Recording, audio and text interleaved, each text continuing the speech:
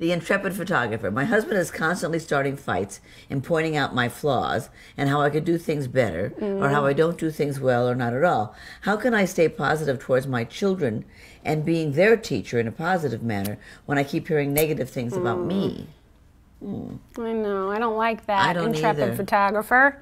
Yeah, I mean, this is something that's about your husband, not about you. Something is happening with him. Maybe it always was, but it sounds to me that you're probably in an emotionally abusive relationship. Right. Like, forget being positive towards your children. You know, you are teaching your children, you are a model for your children of what a loving, respectful, intimate relationship looks like.